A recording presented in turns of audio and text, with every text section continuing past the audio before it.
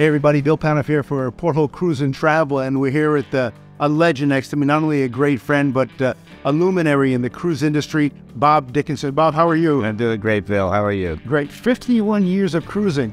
Hard to believe. It just seems like only 51 years ago. Tell me in the beginning, how has it changed from 51 years ago to the present? Wow. So I was started in 72, and back then I think there were about 500,000 people a year that took cruises. Right. It was less than 0.5% of the U.S. population that ever cruised before. It was for old people and their parents. Right. The average age was deceased. It was a very, very limited market. A lot of it was done by using folks at the hotels to give them a little money to talk to all the gakas when it was a rainy or cold, and they're schwitzing in Miami Beach, and maybe you can get them on a short cruise. Very, very primitive stuff for the most part. But you took Carnival from this small cruise line with 1 or 2 or 3 ships at the time I joined to this mammoth company. You built cruising and you created the awareness of cruising among the consumers. Well, it was a whole team that built Carnival. I can't take all the credit for that. But yes, at the time, everybody that was our competitors was focusing on what they perceived to be their business, which is the cruise industry. And we took a different approach. We said, we're not in the cruise industry. We're in the vacation industry. So rather than look at this very small segment of less than 1% of the vacation industry called cruising, worrying about market share in that less than 1%, we looked at the whole market. And so back then, our competition as it is today is land-based resort and sightseeing destination. So look at it.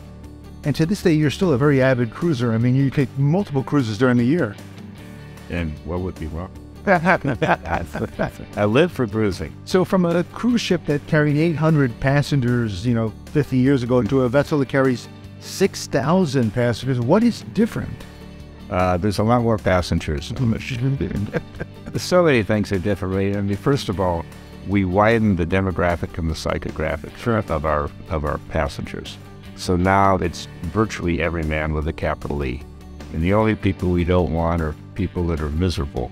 We don't want them on cruise ships, but everybody else. So we have, families where before, as I said, the average age was whatever. And now we have 3-4 generations cruising together, come from all over the country. It's not just Miami Beach, New York, and the eastern seaboard, all over the United States, Canada, around the world. It's really a global experience. If someone is on the fence about cruising because they heard from someone, well, I'm not quite sure, how would you change their mind? I think the responsibility for selling cruises now to first-timers isn't with the cruise lines anymore. I know that must sound paradoxical. Everybody has friends. Right.